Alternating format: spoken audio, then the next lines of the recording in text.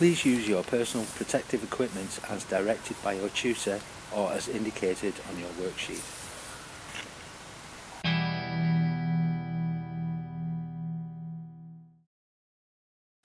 Testing for lipids.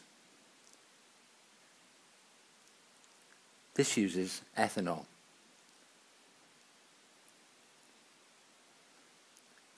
Take a 5 ml sample of your lipid and place in a test tube.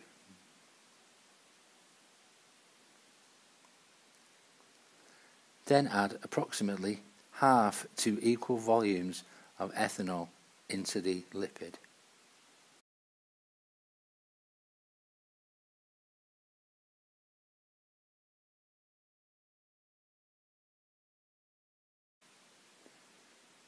Place the thumb over the end of the test tube and shake vigorously for approximately 1 minute. After this time, you will see that 2 distinct layers have formed, one of ethanol and one of lipid.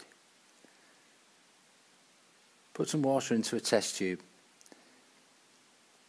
If there's too much water in your test tube, take out the excess. Approximately 5 ml or even less of water will suffice.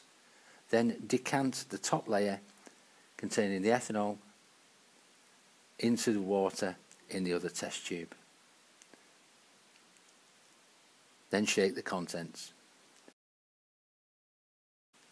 After this process, a white cloudy emulsion is formed.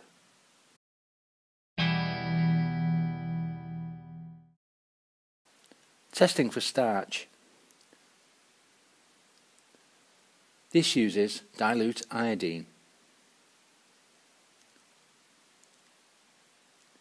Take around about 5 ml of your starch solution and place in a test tube.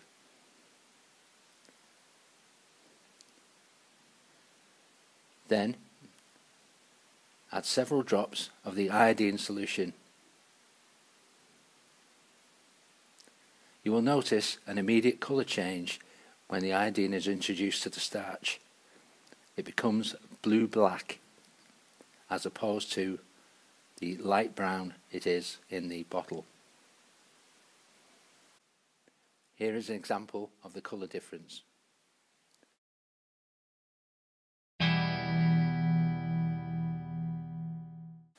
Testing for albumen or protein uses 2 different reagents, Biuret 1 and Biuret 2. Biuret 2 is dilute sodium hydroxide. It is an alkali. Take about 5 ml of your protein or albumen sample and place into a test tube.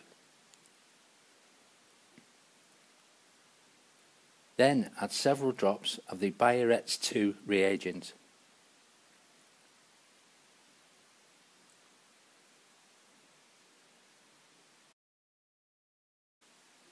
On adding Biuret 1, which is dilute copper sulfate, in the presence of protein or albumen, the colour of the sample will change from a light blue of copper sulfate to a lilac colour for a positive test result.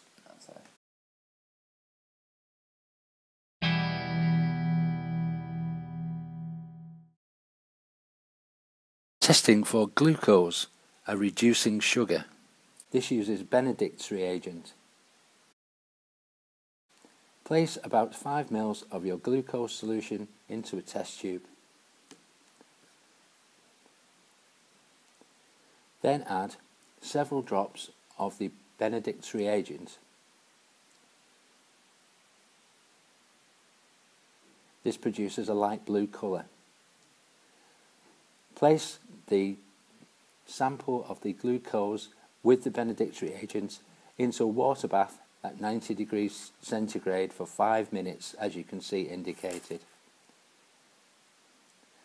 Remove the sample from the water bath using a paper towel or test tube holders, as it will be hot.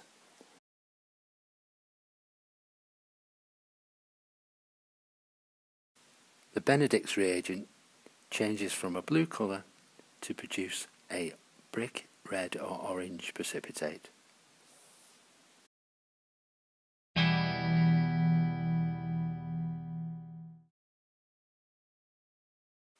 Testing for sucrose, a non-reducing sugar. Sucrose is a disaccharide sugar. Using Benedict's reagent, take a 5 ml sample of your sucrose solution and place into a test tube. Then add Benedict's reagent. You will see that this gives a light blue colour. Then place this sample into a water bath at 90 degrees centigrade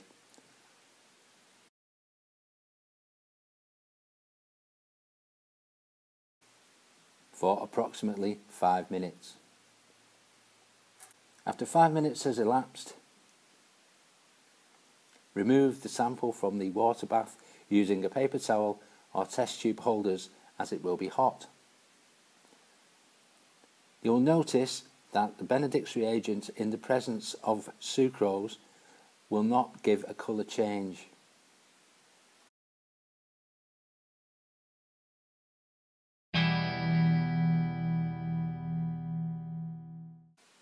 If sucrose is tested once again and its glycosidic bonds are broken, using hydrochloric acid, again similar sample technique, and this again is placed in a water bath at 90 degrees centigrade for 5 minutes approximately.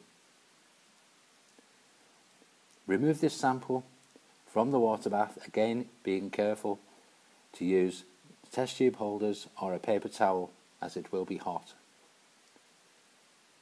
Then add some sodium hydrogen carbonate solution to neutralise the sample, as it will be acidic from the adding of the hydrochloric acid. You can test that your sample is neutralised by using universal indicator paper. Please invert the tube to ensure the contents are mixed together.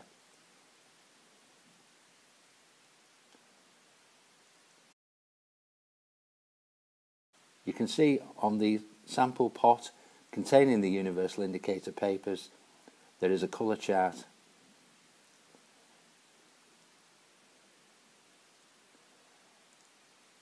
To find out whether your sample has been neutralised, please use a glass rod dipped into the sample and then placed onto the universal indicator papers near the colour chart.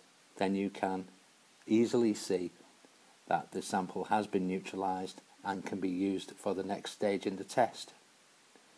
Add Benedict's reagent to the neutralised sample.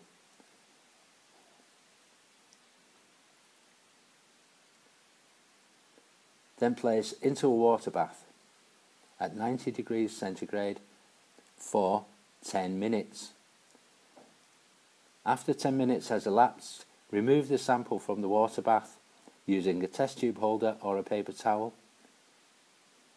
Get the right tube ball.